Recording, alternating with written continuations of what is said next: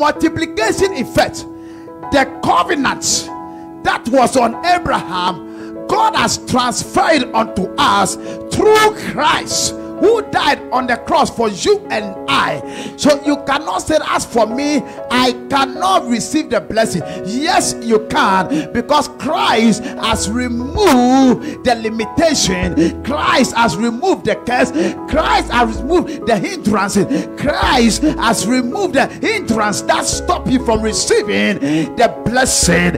I am here to tell somebody, in the name of Jesus Christ, by the finished work of Jesus Christ on the cross, may the Abrahamic blessing, it says, so that the Abrahamic blessing, so that the blessing of Abraham will come upon us. And one of the blessings of Abraham is the blessing of multiplication, the blessing of increase, the blessing of fruitfulness. And I came to tell somebody that in the name of Jesus Christ, through Christ, you have received the promise. Through faith, you have received the promise. I am here to tell you that you will multiply, and I stand here as a servant of the Lord. I impart the grace of multiplication. Somebody receive it.